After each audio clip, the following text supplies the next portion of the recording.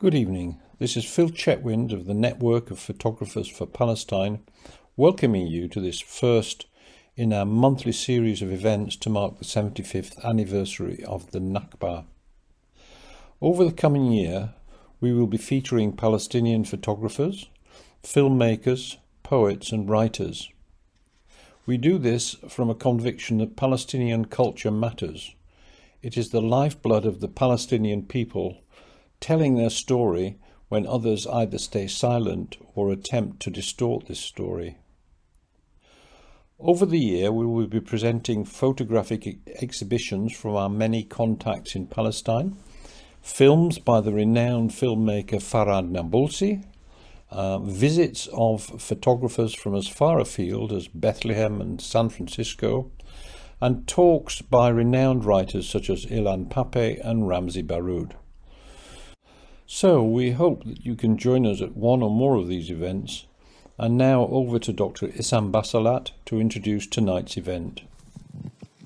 Okay, good evening everybody. First of all, I would like to thank the Network of Photographers for Palestine for arranging this discussion, and I'm honored to moderate it.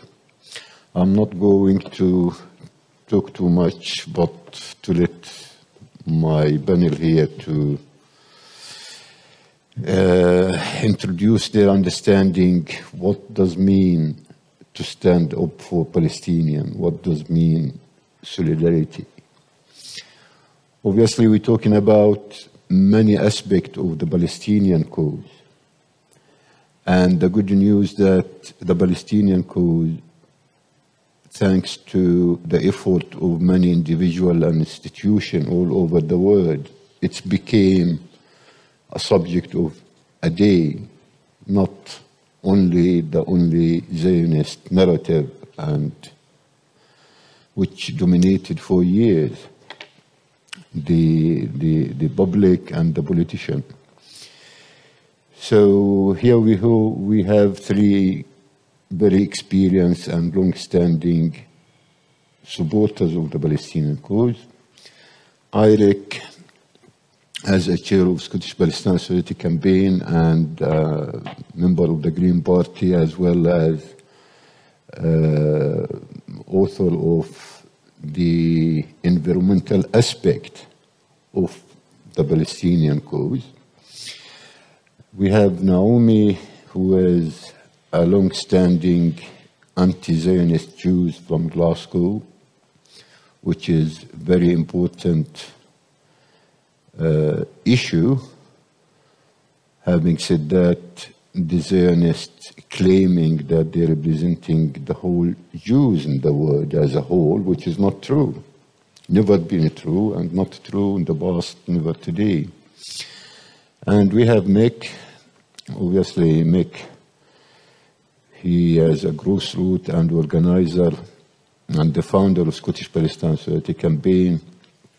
A long story of not only defining what does mean solidarity for Palestine, but practically putting it in practice. So here we go. I will let you go. Eurig, if you wanted to start. Thank you very much, Issam. Thank you to the Network of Palestinian Photographers for organising this event, and a particular thank you to Mike Napier for lending me his glasses so I can read my notes, since I broke my glasses on the train on the way here.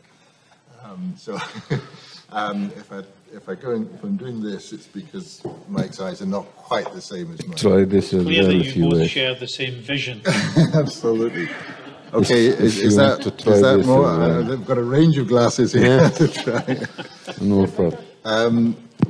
Okay, when I prepared what I was going to say, I was thinking that I might be speaking to people who might not be Palestine activists. I can see in front of me a number, all of the audience could be sitting in my seat as activists talking about what really is solidarity with Palestine. So I'm hoping this is a prompt for discussion rather than me and bringing in any particular expertise or insights, but I'm happy to share a few thoughts with that in mind.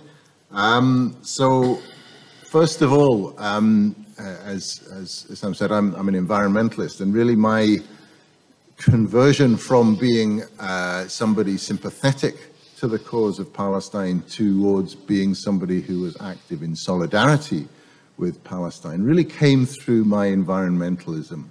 And I'm sure that everybody here has got different stories about how they became active in solidarity with Palestine. But if I tell my story about as an environmentalist, I mean, my first proper job was as an environmental scientist. I worked in environmental education for a while. I worked for Friends of the Earth for a while. So I've been involved in that kind of environmentalism for a long time.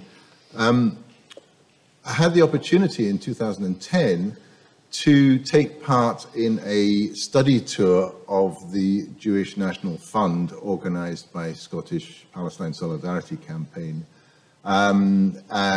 Jewish National Fund, as I'm sure people here know, claims to be an environmental organisation. If you look at their website, they claim to be the world's oldest environmental organisation and Israel's biggest environmental organisation. They talk about the work that they do planting trees, protecting forests, providing parks for access, research into water, conservation, environmental education, etc.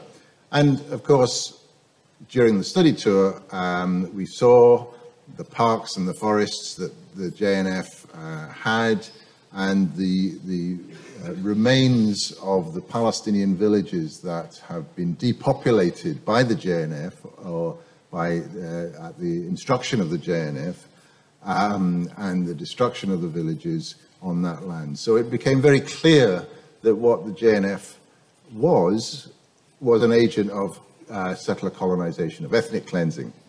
And so that was, if you like, my introduction to what is at the heart of the issue in Israel and Palestine, is that Israel is a settler colonial project,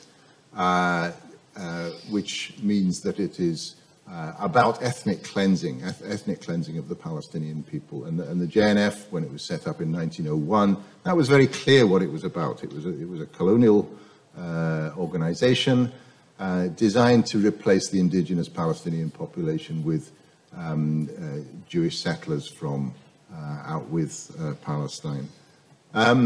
So if their environmental organization is essentially fundamentally a tool of ethnic cleansing, that gave me a kind of clue as to what solidarity with the Palestinian people might be. So initially, what I did was start to talk to other environmentalists, put motions to organizations I was involved with, particularly Friends of the Earth.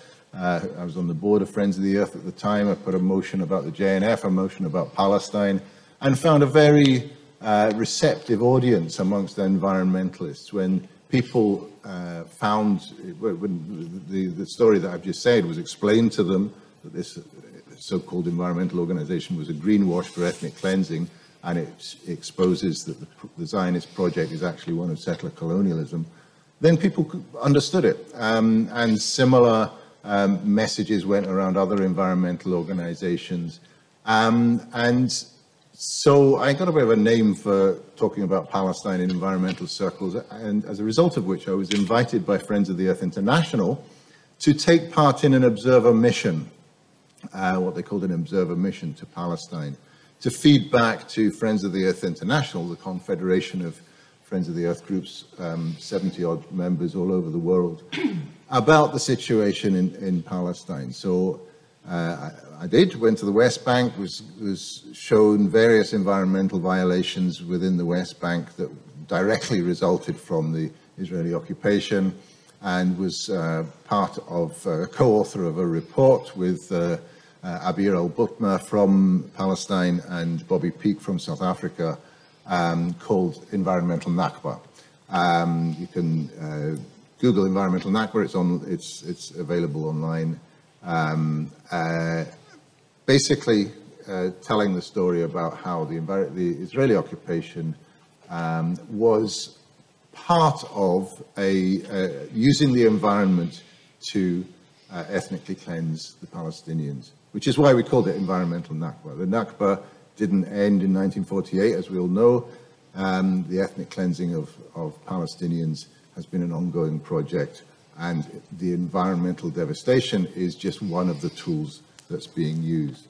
Having written that report, it went into Friends of the International, and it, along with various other things, and I wouldn't want to overstate my part in this, but it was a small contribution to what the expulsion of an organization which was calling itself Friends of the Earth Middle East from the Friends of the Earth International Confederation.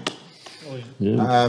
Friends of the Earth, what was Friends of the Earth Middle East, now called EcoPeace, was an alliance of Palestinians, Jordanians, and Israelis working together, promoting themselves as we need to work together to save the environment, but in doing so would not critique the colonization of Palestine. They were a normalization project, as we would call them.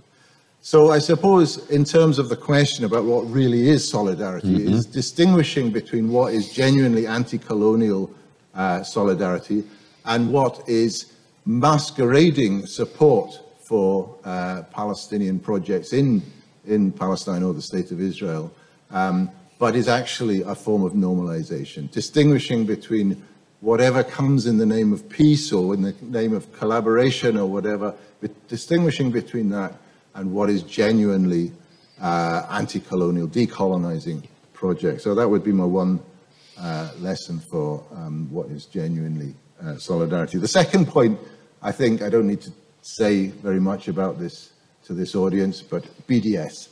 BDS, of course, is the call from Palestinian civil society, what they require of international community to take solidarity, boycott, divest, and sanction, to isolate Israel, to expose the fact that they are in breach of international law. BDS is not really a decolonizing project. It's simply exposing the breaches of international law in terms of the apartheid laws within the State of Israel, in terms of the ongoing colonization, the occupation well beyond what the Geneva Convention permits of the West Bank, including East Jerusalem, the Gaza Strip and the Golan Heights, and the right of return of the refugees. So these are simply where Israel is in breach of international law. But what the Palestinian civil society have asked of the international community is, if the pressure is put on Israel to isolate the State of Israel, it creates an opportunity for Palestinian popular resistance itself to decolonize that territory. Decolonization can't occur in the international community. It can only occur by the Palestinian popular resistance, but they have asked us to support that through BDS. The third point... Can I just let you know that you have 3 minutes left? 3 minutes left. Okay. The third point is, all I was going to say is that from civil society in Palestine to civil society in Scotland, what we do as individuals is one thing, but it's the organizations across civil society that makes it strong. The environmentalists, the church groups, the arts organizations, the trade unions, the cultural organizations, the educational organizations. And that is the third point that I would say about what genuine solidarity, what is really solidarity with Palestine is making it more than just a small group of people like we are quite used to speaking to one another in this room, but make it an exercise of civil society. One final point I just wanted to make, which is added in from yesterday, where SPSC had a talk from Manal Shkaya, who's been doing some work in Masafa Yatta. Many of you will know about Masafa Yatta and what's happening there, and the occupying forces are turning it into a firing zone and evicting the population there, particularly Bedouin population. I had the privilege of visiting Masafa Yatta about 7 or 8 years ago. And what Manal is saying is what the people of Masafer Yatta are asking for now is for internationals to try and get to Masafer Yatta, to stay there for a number of months in order to make it much more difficult for the Israeli occupying forces to evict them. So there's a specific call for some kind of solidarity. So through the networks that we all have, would particularly ask that you look for people who are in a position who might be able to go to the West Bank at fairly short notice, running all the risks of the difficulties of trying to get there at the moment, but in order to stand in solidarity with the people of Masafer Yatta. Okay, thank you very much. Okay, thank you, Eurig. That covers a lot from the environment to involving actively not only the BDS, but practically going there and see by yourself what's happening there, which is very important. So we'll keep the discussion later for any questions. So just Naomi, please, if you wanted to say a few words for 15 minutes, what solidarity means to you. Well, thanks for inviting me, Network of Palestinian Photographers. Just to introduce myself, as said, I'm a Scottish anti-Zionist Jew. I'm a member of Scot Jazz and also part of the Jewish Network for Palestine and also Jewish Voice for Peace. So I'm going to talk from a perspective of how Jewish people have this duty within the diaspora to help the world understand that we're not all Zionists and we never have been. The diaspora has millions of Jewish people who have no interest in one particular homeland. The element of solidarity, solidarity, according to Melanie Kantrovitz, is the political version of love. So the power of love needs to be translated into the political movements that we try to be part of. And I think for the strength to support the Palestinians now has become a time in the 75th year of the Nakba and with the beginning of the most right-wing, blatantly murderous government of Israel to see people come together the world over and make statements politically to their representatives the world over. Sorry, just pulling the microphone up. Technical issue. I'm not as well versed as Eurig to speak without reading notes, so I'm going to read what I've got. So ultimately, I see solidarity as meaning the collective action to achieve the stated aims, and as I was referring to on a political level.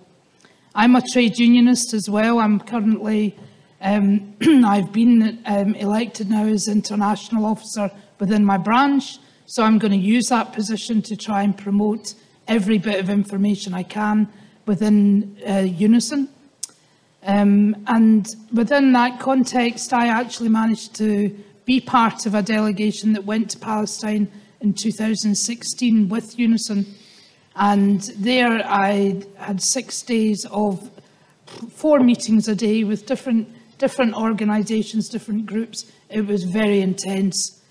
But after having actually been in Israel as a 17-year-old, when my family thought I could be dispensed of and be a good Zionist, I remembered in that visit in 2016 all the propaganda that I heard when I was 17. And it was quite an eye-opener to me because I had quite a chaotic younger life, so I didn't carry a lot of political knowledge until my life calmed down a bit and I started absorbing political events. And since 2016, the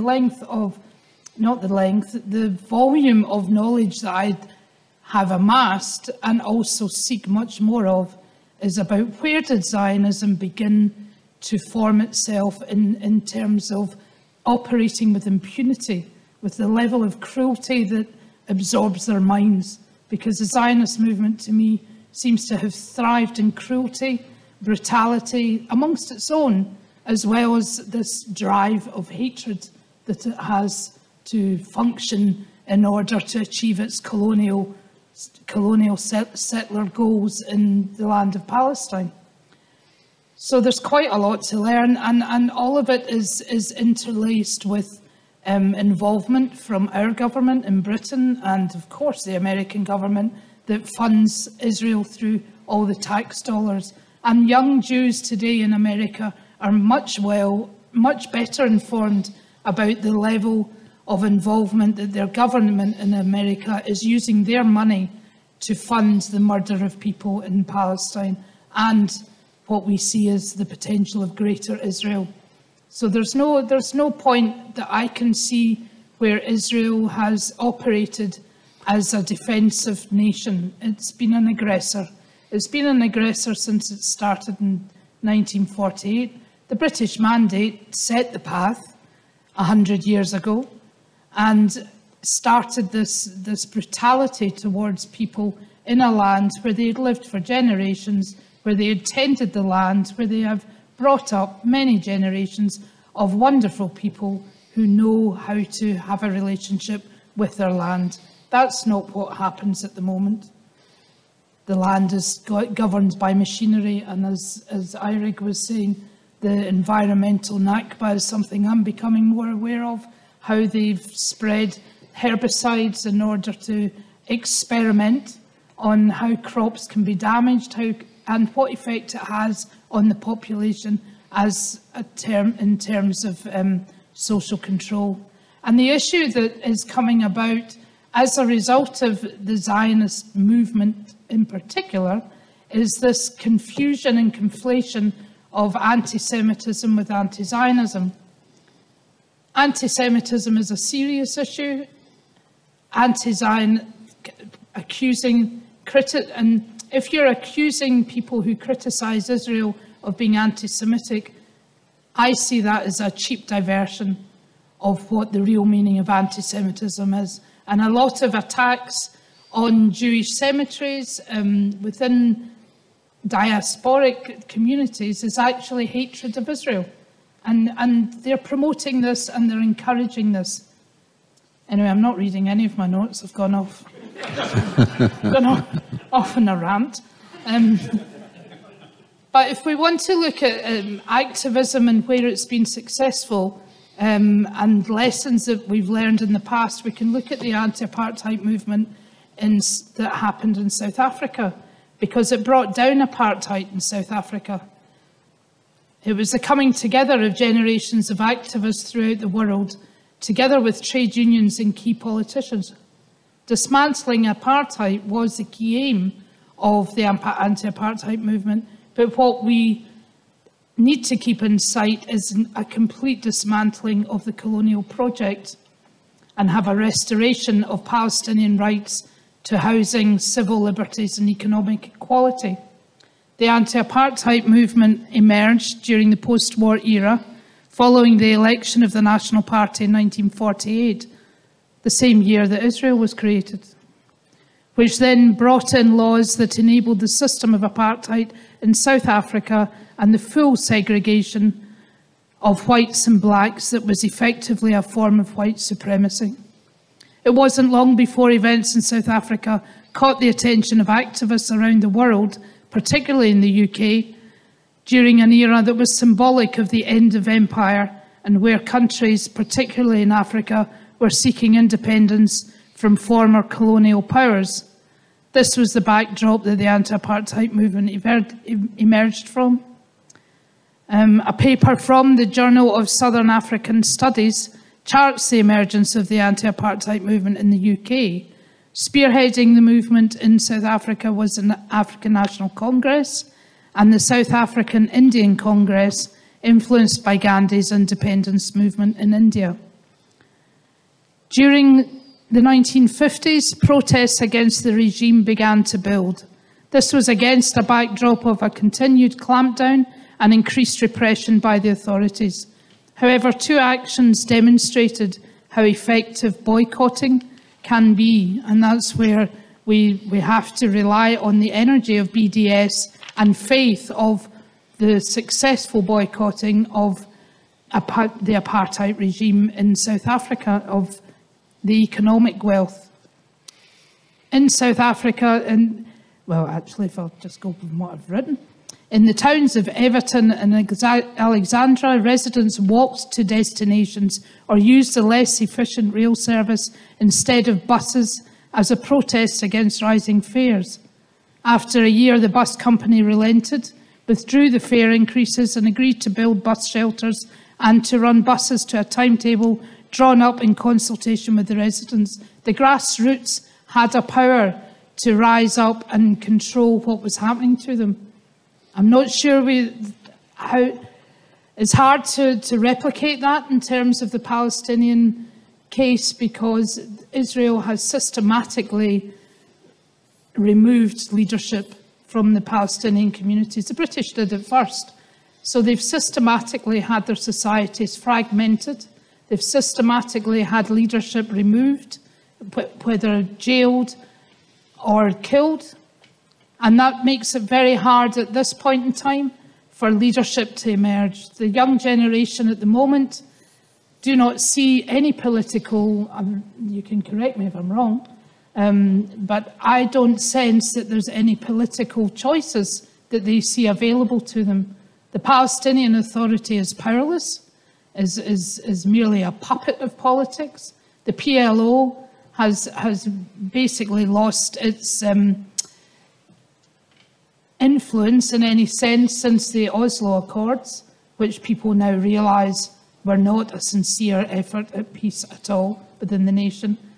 And that sort of brings me on to, how much time have I got left? You got about 3 minutes again. Oh, right. So I think that helps me sort of bring to a conclusion the fact that Zionism is the ultimate deceiver. From the minute the Zionist movement was created, it has spun politics around. It's exported its politics throughout the Western world, and it planted its politics in many political parties throughout the Western imperialist nations. And I think we saw that work so effectively in the removal of Jeremy Corbyn in Britain, because the Zionist movement, aka Margaret Hodge, did not relent for 1 minute. And actually now we're also seeing within Radio 4, only the other day, calling the National Union of Students anti-Semitic. And what a cheek, they don't control what we think.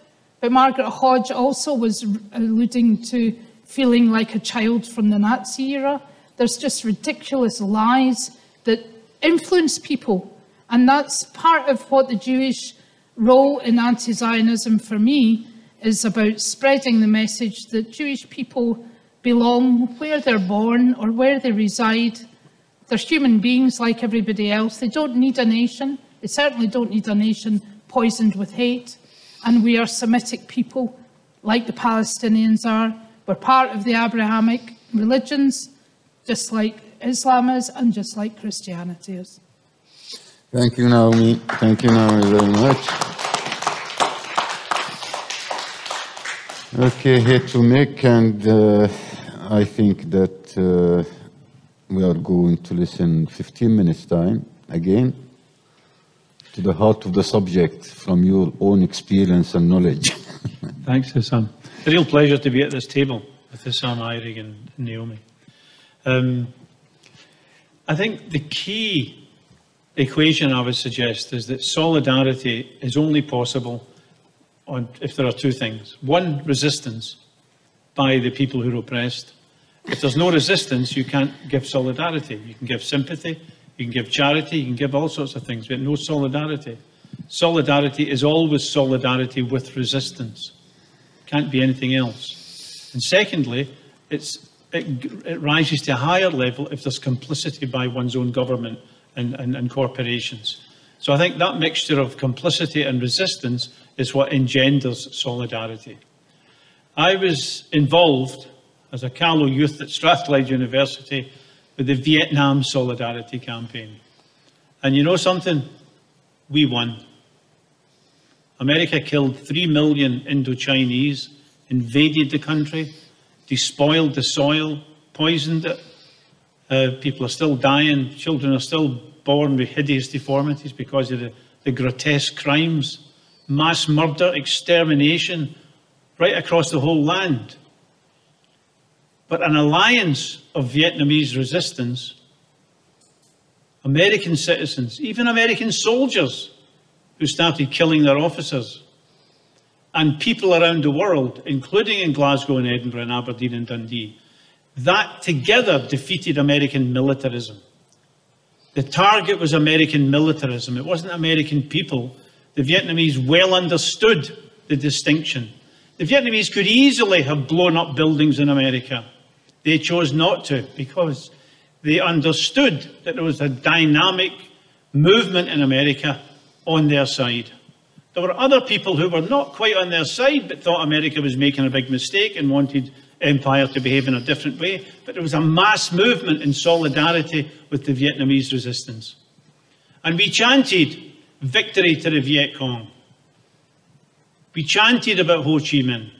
There was no holding back.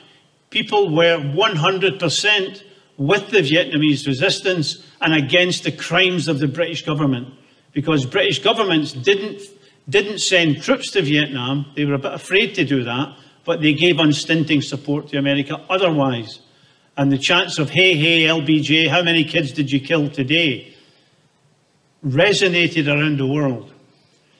When 30,000 of us marched in London to the US Embassy, ready for very militant action, it frightened the government. The government was very worried. In America, of course, they had to start killing American students in order to defeat the anti-war movement, and they couldn't do that. But even in Britain, the government began to be afraid of the militancy in the colleges and universities and also in the trade unions as well. And it was that fear that was necessary to instill in them with a solidarity movement. It wasn't lobbying. It wasn't going and using fine words to say, Harold Wilson, Prime Minister Wilson, you know what you're doing. You know there's B-52s destroying 100 villages in one raid, burning people by the hundreds. You know that, don't you? Of course he knew it. He's got an intelligence service. But he was bending to American power, and the only thing that would prevent that was he had to realise there was a countervailing power in Britain and in America, a popular power that could defeat that, could actually defeat American militarism. That for me is solidarity. And I carry the lesson of that an alliance between resistance in a colonial country and people in the metropolitan countries like America, Britain, Germany, France, Italy, and so on, that alliance can be successful, can be victorious. How we achieve that is up for grabs. We need to debate, discuss, and find the best way. We need to find the vulnerabilities in our enemies. We need to find the best place to put our energies in order to fight. For Scottish PSC, it's been against the JNF, against the racist Jewish National Fund, and we've managed to drive them from the public sphere in many ways. They no longer do public fundraising. We've taken on their sending cultural troops to the Edinburgh Festival because we thought we could do that. We thought we could win that. It was ambitious, but we could win it. We take on musical quartets and disrupt that. You know, we couldn't go to a heavy metal concert and make any impact on that because it's just too noisy. But a delicate musical quartet in Edinburgh, that's actually very vulnerable indeed. We're looking for vulnerabilities, and that's where we put our energy. On the Scottish PSC website, we say we are an extension to the Palestinian struggle for freedom. We see we're in the same trenches. And you know, it's not just moral outrage. If you go to Palestine, you'll be morally outraged. The shoot to kill, the killing today of a man who argued with a soldier at a checkpoint. Right now, arguing gets you shot dead. There's A to Z of criminality and horror that we could talk about. But moral outrage doesn't carry you over the finishing line. I think it's important to realise that we face the same enemy.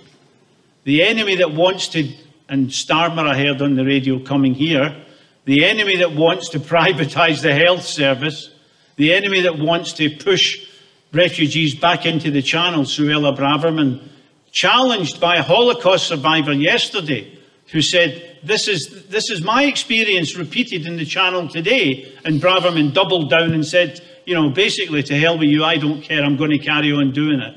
To know that your enemy, the people who mean you harm here in Britain, are the people who mean the Palestinians great harm as well. I think that is to see a basis for solidarity in terms of joint interest. That when we fight for the Palestinian people, we're fighting against militarism. When Palestine Action go on the roof of arms companies and tackle them and try and shut them down and then go to court and win and win and win, they are fighting companies in Britain at Crewe Toll and elsewhere who send weapons to people to murder. It's like Murder Incorporated. Britain still sells, as far as I know, they did 2 years ago, sniper rifle parts to the Israelis while they were mowing down industrial numbers of Palestinians in the Great March of Return, killing hundreds and maiming many, many thousands, deliberately maiming them.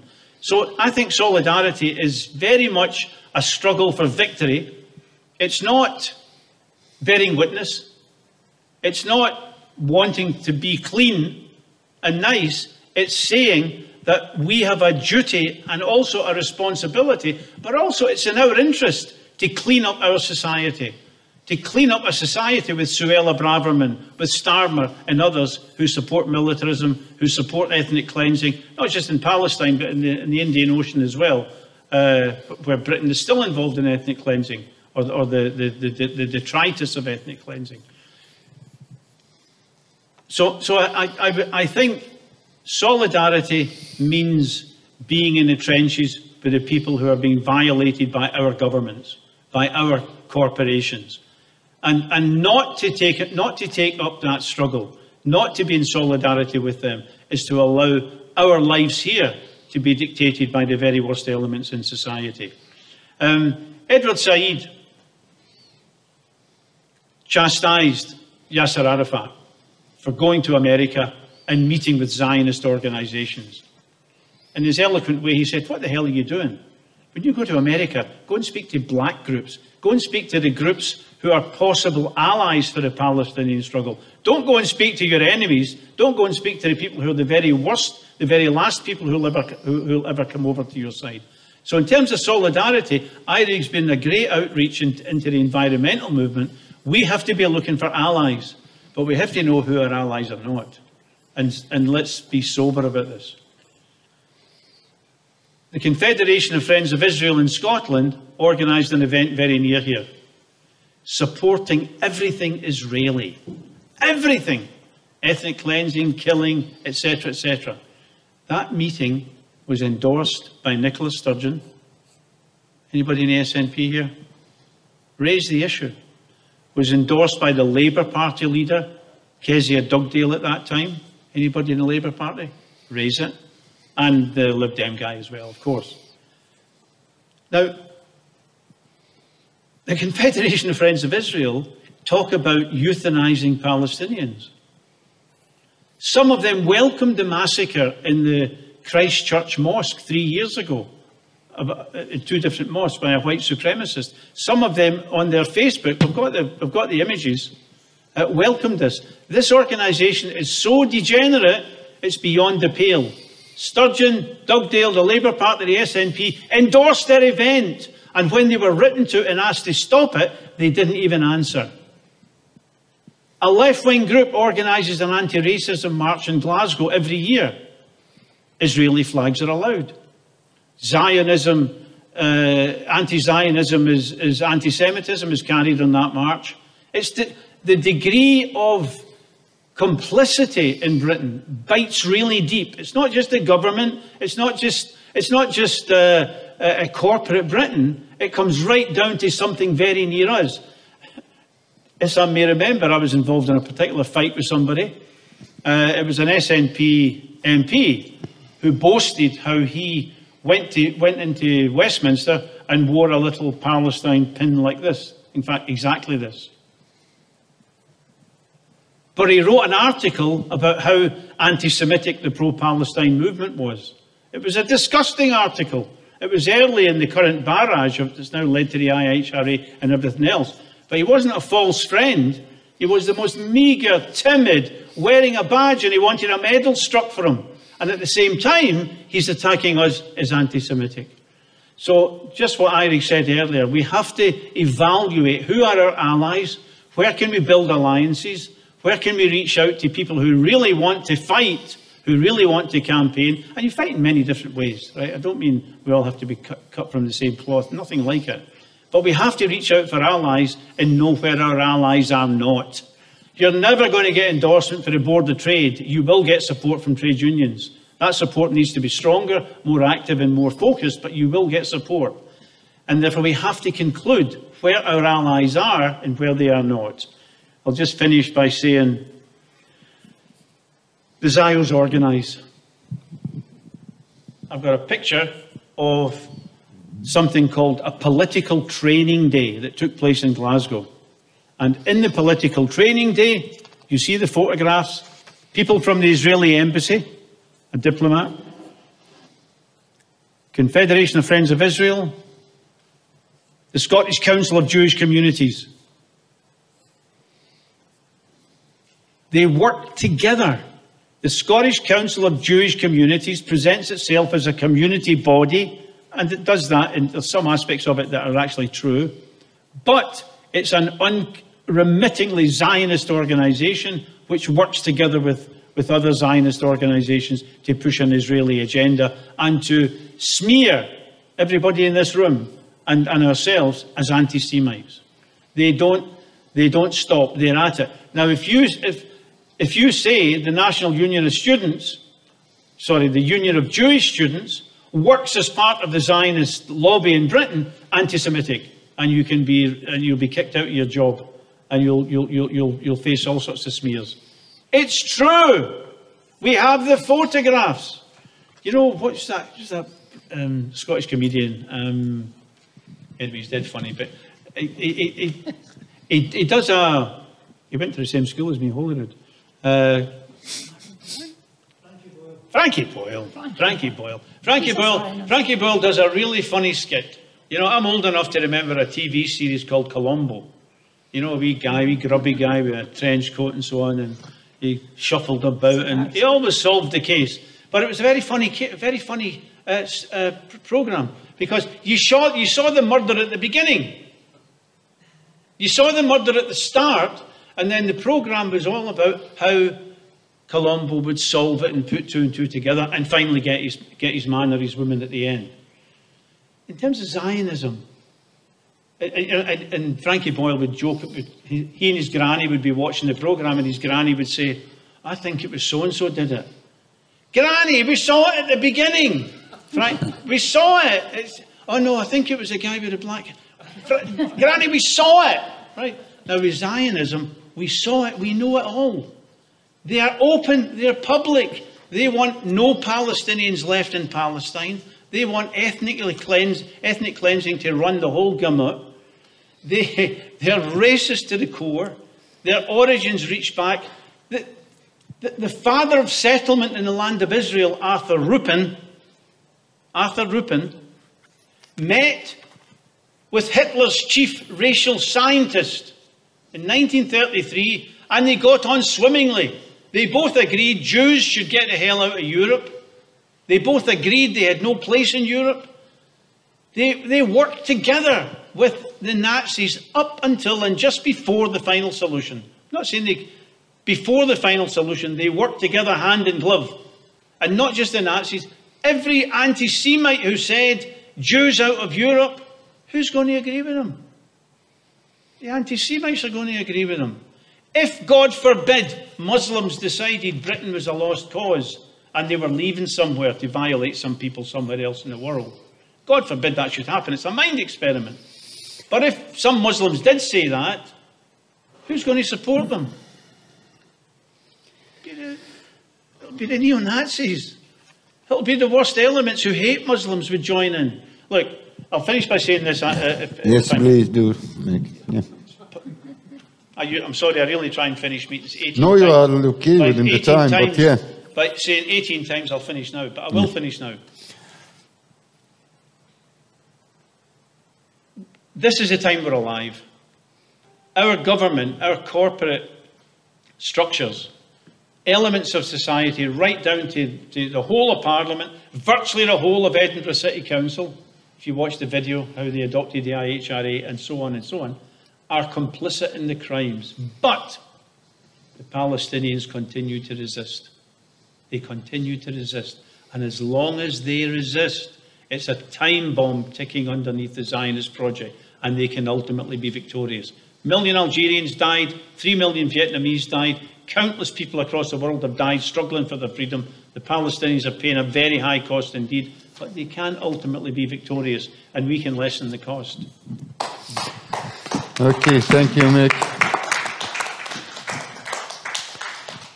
Just talking a little bit about the Palestinian people resistance, I can assure you what's happening actually not during today or yesterday or a month ago or years ago.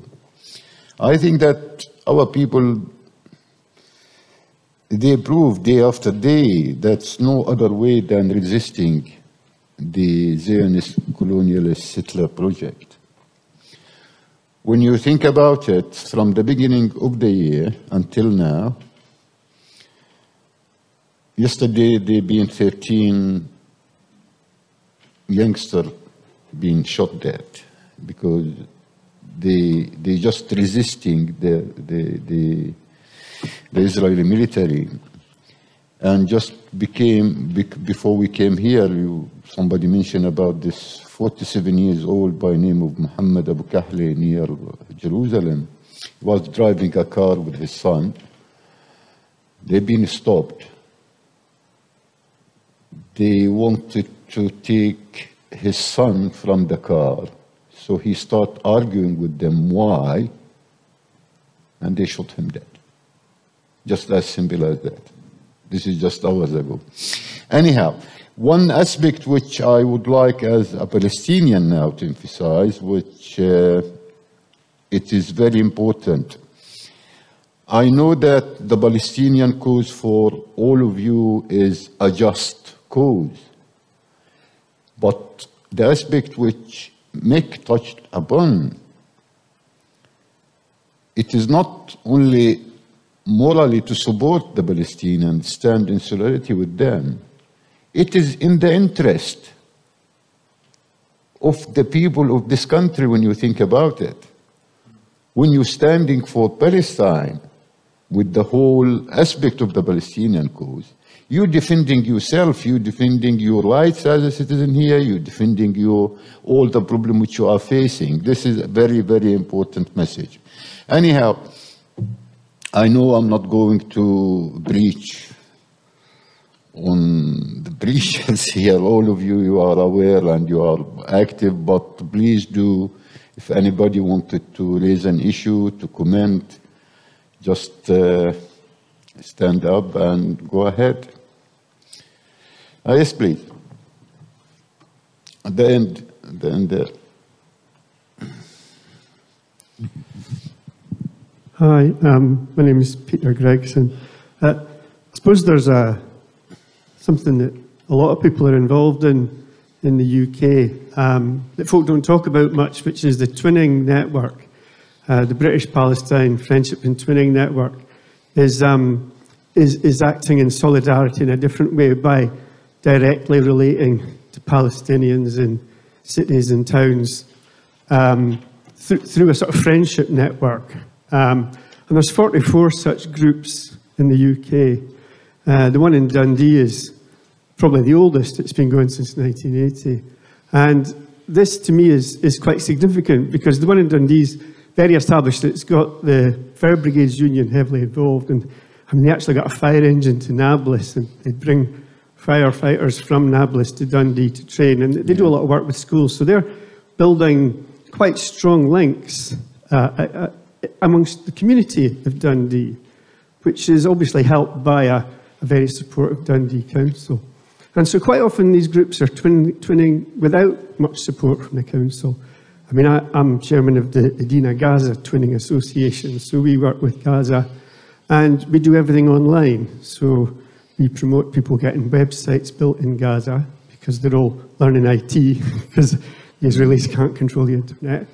And we do classes every week with people in Gaza who want to learn better English. And we learn a bit of Arabic. And it's all free because it's on Zoom. So this is a way of telling people in Gaza that they're not alone. Because a lot of people in Gaza think everyone in the world hates them, you know. You can imagine kids growing up with that kind of idea. So we make a big effort to work with children. So that's one kind of solidarity. I think looking at what Palestinians want is a big question for me. And it seems clear to me that Palestinians don't want a two-state solution. The bulk of Palestinians would say that they want a single-state solution, that they don't want Israel to continue. Now, this is something that we in Britain kind of shy away from because we have a Parliament, Westminster, and all the main political parties, they all say two-state, two states, two-state. But the Palestinians are recognising that there will never be a two-state because Israel will never actually allow it. You know, whatever happened with Oslo is never going to happen. So this move towards a single state is something that a lot of people are beginning to embrace. And I think, you know, if we're in solidarity, we should be embracing what the Palestinians want.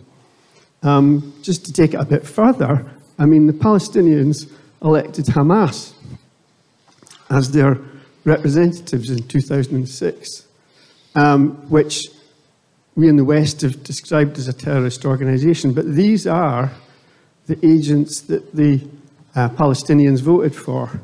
And I think this is a huge problem because the people that the Palestinians elected are deemed criminals in this country. So there's a lot more to solidarity than just saying, let's help the Palestinians. I think you need to embrace what the Palestinians want. And I'd be interested to know if you people agreed. Okay, Sorry. Thank you. Thank you. Probably I just needed to comment on a very important issue. Obviously, the Nablus twinning project is one of the most successful twinning projects in this country. I'm aware of that. But about the last point of what the Palestinian want, me personally, I was been discussing this particular point with many solidarity groups all over the places. People historically, when they talked about one-state solution or two-state solution or three-state solution, that's not the right way to tackle the Palestinian issue, I think. That's my views. I think what we ask the different solidarity campaigners and organizations, friends, promote the basic recognized internationally rights of the Palestinian people. Freedom, occupation, self-determination, and the right of the refugee to return. This is the main core of the Palestinian cause, not the one-state or two-state solution.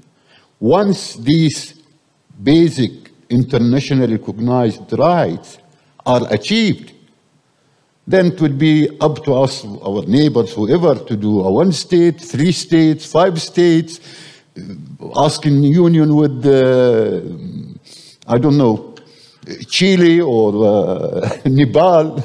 It's up to us. The main issue now, it is not the one-state solution or two-state solution. It is about the, again, internationally recognized national rights of the Palestinian people, which is denied. Actually, this is what it's all about. Anyhow, I will leave it to the panel to comment on that later. If anybody wanted to intervene again, any discussion or any aspects? Yes, please. Thank you. Mike Miniter, I'm with Edinburgh Action for Palestine and the Iona community. I think when we think about Palestinians' own actions, then what was said to me as recently as October was that living there is resistance, so that we needn't look for dramatic action from Palestinians, but look for continuing existence, I would suggest. And the question that I'd like to ask is, recently we've seen the extremism of the Israeli government, and their own words make blatant those things which we used to have to argue for. So how do we capitalize on that? I mean, to us, it was obvious, but now we quote Netanyahu, we quote Smotrich. We don't need to say, I have seen. And so how do we build on that? And I would have been wondering for quite a while whether we should be pushing the notion of anti-Palestinianism far harder in the way in which anti-Semitism has been weaponized. If you look at the IHRA statement and then invert that and say, well, this is what it says is anti-Semitic, but look at what Israel is doing. Not quite sure about the logic of that, but the key thing for me, key suggestion would be that anti-Palestinianism is something that we can name far more strongly than we have. And how do we do that? And how do we capitalize on that? Or do you agree?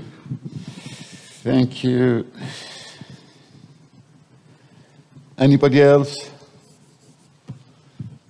Yes, please. Hi, everyone. My name is Manal. I'm from Palestine. I'm not sure if you already talked about this or not because I arrived late. But I want to talk about Masafir Yatta. Masafir Yatta is located in the south of the West Bank.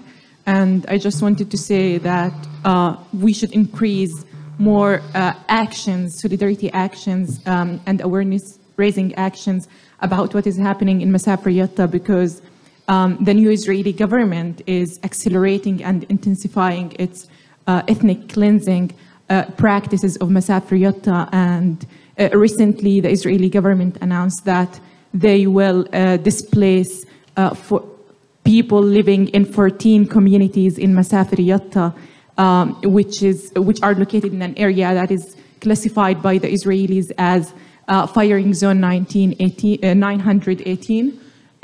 So people on Masafir Yatta really need our support. Exposing what is happening is really important, and also visiting them and showing solidarity with them, having kind of events, webinars, connecting with people on the ground is really important, because they are doing their best to stay on the land, but this regime is very vicious and they are intensifying violence against them in order to ethnically cleanse them. So yeah, we need more actions in order to stop that, or at least to expose what is happening. Thank you. Thank you, Anna. Any other comments, questions? Okay, but also you wanted to tackle a few issues which was being raised there. Eurig, any? Thanks, Manal. I made a brief mention of Masafir Yatta earlier, but thank you very much. And so I just reiterate, if anybody knows anybody who may be in a position to go to Masafir Yatta in solidarity, speak to Manal at the end. She's the oracle on that. Maybe a couple of things. So I suppose working through this, I'm inclined to agree with Issam. There's a logic to the one democratic state argument, but I don't think it's any of my business how many states. If any of the states that are occurring in the Middle East exploit or demonize or expel or persecute or murder any other group as a result of their ethnicity or their indigeneity, then I do have a responsibility to stand in solidarity with the oppressed groups, however many states. But it's up to the Palestinians to decide how many states, even though I can see the logic to the one democratic state argument. I think the opportunities that Mike made about the right-wing government, as you rightly say, most of us are saying, well, yeah, how much change is it? You know, Netanyahu was hardly a kind of soft liberal before he went into coalition with the ultra-fascists. But what is happening is that it's reaching a wider audience. Even the BBC are covering sometimes issues in Palestine without simply reading out the script that the Israeli government press release has given them. It has become so outrageous, so explicit with this right-wing government that there are opportunities that we maybe have to reach wider audiences. I think, just kind of going back to some of the points that Mick was making about the Zionist movement organising in Scotland and in the UK. The three issues that I raised at the beginning, the one about what is genuine decolonising solidarity, BDS and civil society, that's exactly what the Zionists are doing. They say, how do we obfuscate genuine solidarity, decolonising society? We set up all these normalisation projects. We set up these, we talk about peace between the Israelis and Palestinians. We talk about joint ventures. We talk about the recent Friends of Roots UK initiative that was supposed to be speaking in the Scottish Parliament before we got rid of them, saying, well, there are two different visions about the West Bank, Jews think that they belong there and Palestinians think they belong. Let's just talk to one another, you know. This kind of nonsense is rightly to be challenged, but that's exactly what the Zionists are doing. That's what they're doing. They're saying, let's set up little projects like that make it look as if we want to talk peace, but actually what we want to do is to reinforce oppression. BDS, they're frightened of it, the Zionists. So that's why all this anti-Semitism is being thrown at solidarity activists. BDS is working. That demonstrates it's working because of that. But that's what the Zionists are doing. And, you know, a group of hardcore Zionists in Scotland wouldn't be any bigger group than this. You know, they would have deeper pockets, I think, than we have. But you know, the size of the hardcore Zionists is not great. But they are doing the kind of things that we should be doing, strategizing, moving throughout civil society, infiltrating anti-racist groups, making churches afraid of saying, yes, we support BDS, making trade unions more timid than they should be. So that's what the Zionists are doing. We need to take on the Zionists, and we need to stand up for solidarity. Right. Yep, there's not much I can disagree with there. The punishments that are coming out to the Palestinian Authority for even daring to raise their argument about the new government is pretty punitive. 39 million have been removed from their budget, or is it billion? Economically, they're going to be driven into a very difficult position. Hamas, in response to Pete's point, I'm not sure when the last election was allowed amongst Palestinians, so I don't know how anybody... 2006. 2006. Yep. So we're not in a position to really understand what the Palestinians want politically, because they've not had the opportunity to express anything in a political sense. I think I was meant to end on a kind of hopeful note from the Jewish Network for Palestine. And do you mind if I read this out? Yes, carry on. Is that okay? Go ahead. You will get the microphone now. It's okay. So the Jewish Network for Palestine have set up the Convivienza Alliance, which was launched on May the 8th last year. And part of their press release is this. It's a new initiative to help bring a just peace in the Middle East, which was launched invoking the periods of mutual coexistence which have been enjoyed by the three Abrahamic faiths in medieval Spain and the Ottoman Empire. I don't know if anybody's heard of this, have you? I was encouraged to finish on this because it's apparently a ray of hope and a ray of light to end what is a very difficult discussion. Convivienza is a cross-faith international initiative for a just peace in the Middle East that seeks to substitute the current militarised solutions based in racist oppression, brute force, denial of rights and colonial dispossession, with an approach predicated on shared values and commitment to the Universal Declaration of Human Rights. An academic term proposed by Spanish philologist Americo Castro, Convivienza describes the period of Spanish history from the Muslim conquest of southern Spain in the 8th century to their expulsion alongside Jews from 1492. The period is regarded as a golden age in which the three faiths lived peacefully, cheek by jowl, creating a climate of intellectual and artistic prowess unequalled in the world. The same is true of the Ottoman period from the 14th to the 20th century, in which Palestine provided a safe place for people of all the Abrahamic faiths to live in relative harmony and flourish. They shared common Arab culture and lived in the same neighbourhoods until the advent of political Zionism.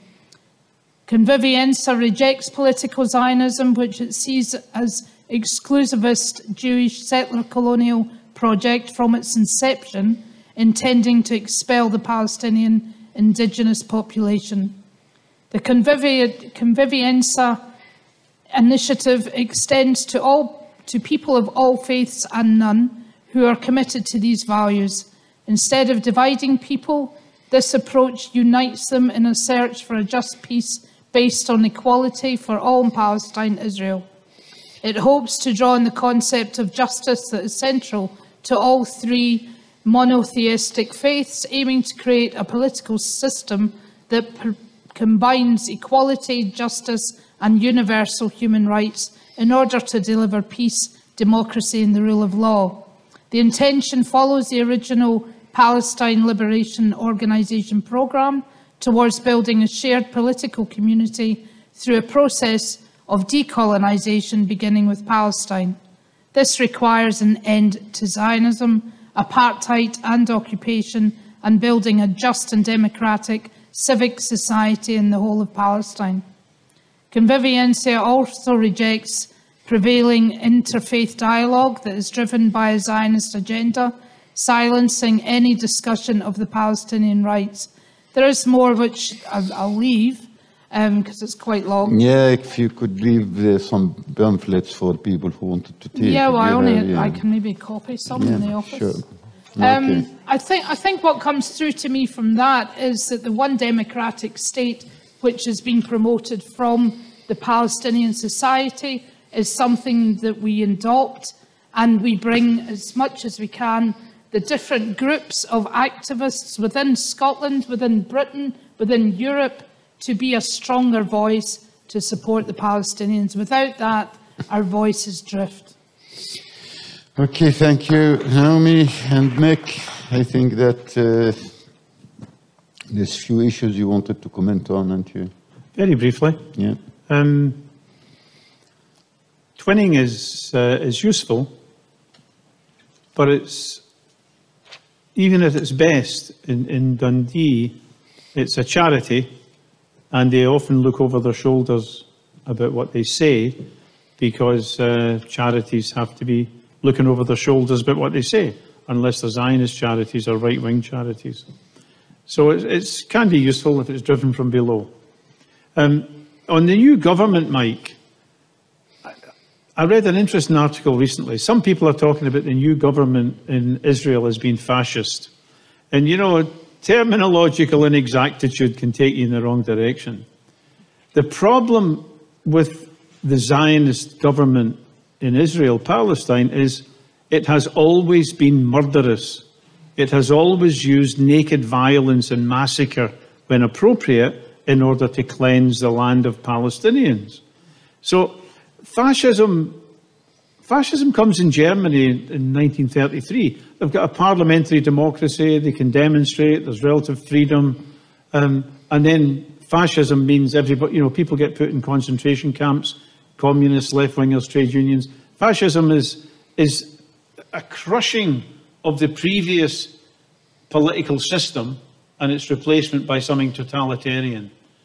I think what's specific about the new government in Israel is that although naked violence reminiscent of fascism has always been deployed against the Palestinians, that's not fascism, that's colonialism. That's what's happened in every colony that Europe's ever spawned around the world. What's now happening is people like Smotrich and Ben Gvir, they're now turning on so-called Jewish leftists, and you're going to get something akin to fascism for Jews.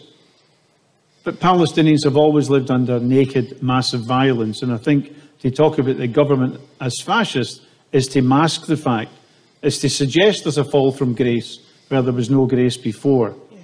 You know, I'll just make a final remark if I may. I've always thought about the American Constitution, you know, the pursuit of happiness. And I've always thought, imagine you met somebody whose goal in life was the pursuit of happiness. What are you doing in life, son? I want to be happy. I'm pursuing happiness at all costs. That'd be a ludicrous situation. You can't pursue happiness. Fulfillment or happiness comes from other things that you do in life. And peace also is not an absolute goal. You cannot pursue peace in a sense. You can pursue justice and peace will be a byproduct. You can pursue injustice and war will be an inevitable byproduct as well. So in Palestine, it can all be summed up. Eurig early on in this discussion made the point, decolonization, de-Zionization, the removal of the apartheid structures that mean Palestinians. Look, Palestinians I spoke to, if you want to talk about 2 or 3 state solution, one of them said, look, I just want to go 10 kilometres up the road. I can't get there because there's a bloody checkpoint. I can't get to the clinic or see my family because of checkpoints. 2-state, schmoo state. We want to remove the oppressive structures that we have to live under. And I think when we look at it in the round, that's what we should be talking about. Edinburgh friends of it. Shut up. Okay. Yeah, it didn't say that. I made that up. He's far too polite to say that. Friends, here, you want some hope? Edinburgh Friends of Israel was set up. They've since disappeared. They were set up at a meeting, and most of their groups across Scotland have disappeared. There's just a bunch of rabid nutcases in Glasgow, really, and a couple of people in Inverness, as far as I know. But they were set up in Edinburgh, and there was a brief report about the meeting in the Botanic Gardens. And the guy said, look, there was hardly any Jews there. It was all Christian fundamentalists who were setting it up in Edinburgh, right? Now, that's the report of what happened. It did happen. And I missed a meeting, maybe Eurig was at it. I missed a meeting, my partner Sophia was at it. And apparently it was a sort of soggy little thing. But there was a Jewish rabbi there, and somebody asked the rabbi, did they have discussions there on Israel? And she said, my God, we couldn't possibly. That would be civil war. We can only have discussions of Israel in the Jewish community in Edinburgh if somebody comes from the outside to monitor it and keep us away from each other's throats. There is a large proportion of people who don't have the confidence to put their head above the parapet, but they're not bloody Zionists, they're not tough-minded pro-Israel. This block will break at one stage, right? It will split wide open. The last statistics I saw for a serious opinion poll of British Jews was that there was a very large 40-odd% did not call themselves Zionists. Now, you have to look at these figures very carefully, and you don't want to be too, your specs don't need to be too rose-tinted. But our enemy's not as strong as we think it is. If we can organise, if we can build relations with Palestinians resisting on the ground in Palestine and with the diaspora, if we can amplify the Palestinian voice, which in Scotland's a key task, then I think we can be victorious. But in this business to win, Vietnamese won independence, Algerians won independence, lots of anti-colonial struggles were bloody as hell, but they won independence. We will never know to what extent we can reduce the cost. But the more determined we are, then the more that cost will be reduced by a finite amount. That's just how the world turns. So these are dark times, but let's carry on struggling. Okay, guys. I think that despite small audience, and but I think that we touch on very important aspect of what does mean solidarity with Palestine. It just on last word on the issue of the political solution. I just wanted to mention something. Just usually I do mention it when I'm talking about the political aspect and the solution. Even the people who claiming the two-state solution or three-state solution whatsoever, or even one-state solution, its blood is not the time. It is not on the agenda. It is the way forward. It is combating Zionism as a racist, settler colonialism ideology. That's the whole issue. But nobody put into the Palestinian on the table tomorrow. Okay, here. It is not practically possible to do two-state solution. There's nothing left for the Palestinian to have a state within what so-called two-state solution. So what are you talking about? Either you're naive or purposely you wanted just to avoid standing for the Palestinian right as in a solidarity as was being summarized in all these discussions. So thank you for the panel, thank you to the audience, and thanks very Phil. much. Yeah, thanks very much, Issam, and thanks very much for everyone for participating tonight. I just wanted to draw your attention to a little bucket here, which is begging you to put something into it. These things are not run, you know, on air, on thin air. So we'd like a contribution, if you could, tonight. And look out for our next event, which it'll be in kind of mid-February, I think, which is the streamed film Naylor and the Uprising, which I think you'll enjoy. It's a lovely film, actually.